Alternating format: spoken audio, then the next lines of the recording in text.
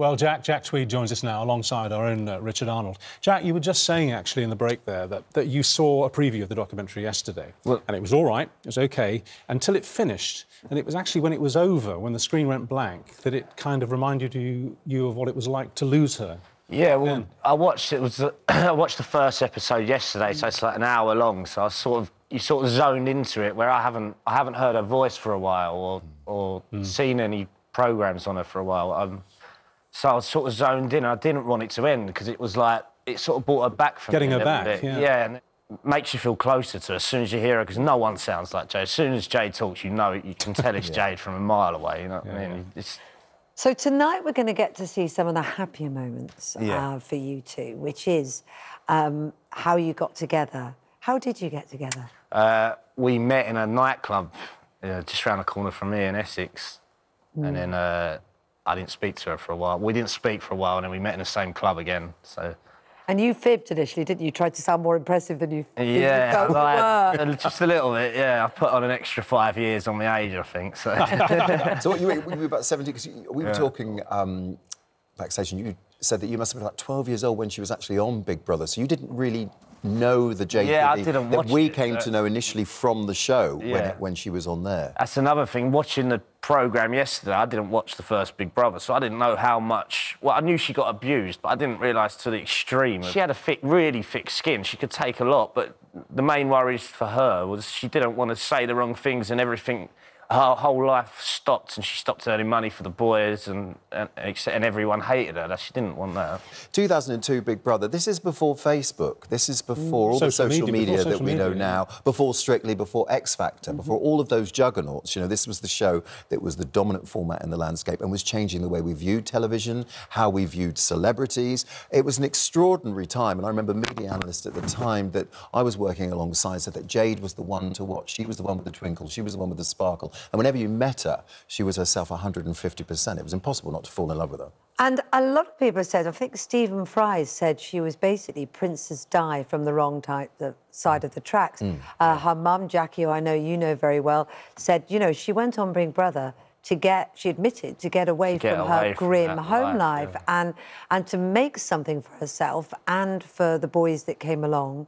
And so a lot of the criticisms that she had, however valid, you could sort of see the drive, and I guess that's one of the things you loved about her.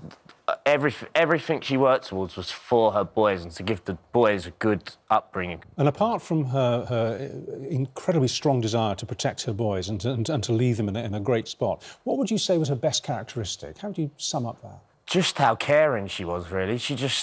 It was never about herself. She just cared about everyone else first. She put everyone before herself all the time. Unfortunately, just when life was looking great, you two were together. Yeah. She was providing for her boys. Disaster struck, and ultimately fatal disaster that she had cervical cancer. What was that time like for you two, first of all? Well, obviously it was horrible.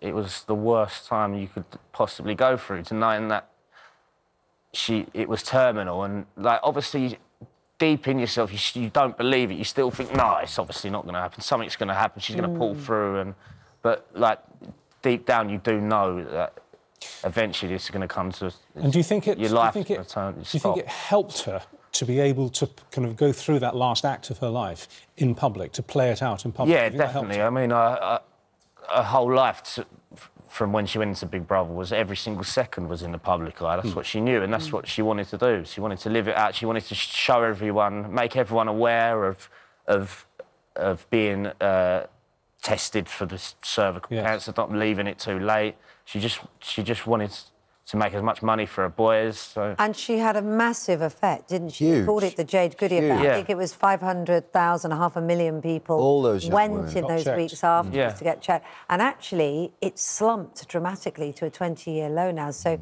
we kind of need to hear that message even more. And I think things like this programme would help that, because I've got so many messages in the last week of how many people saying, oh, Jade's helped me so much because of Jade. I've gone and got checked and I've found this and blah, blah, blah.